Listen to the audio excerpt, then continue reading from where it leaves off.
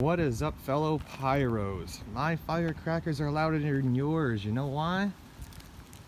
Not because they're anything special, because of one little trick that I could show you. Now, you know how it goes. Neighbors down the street light some off, you gotta light some off. But if it's back and forth just between firecrackers, then who really wins? Who lights the most off?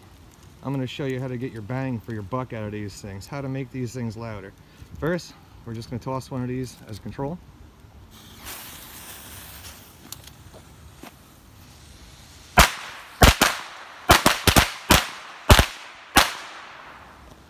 Okay, I'd say that's pretty loud. Now how do we make them louder? About to show you that right now. Bam! That's all you need. You face that sucker in any direction you want, wherever that other noise is coming from. Makes them little firecrackers sound crazy loud. Let's try it. Same ones.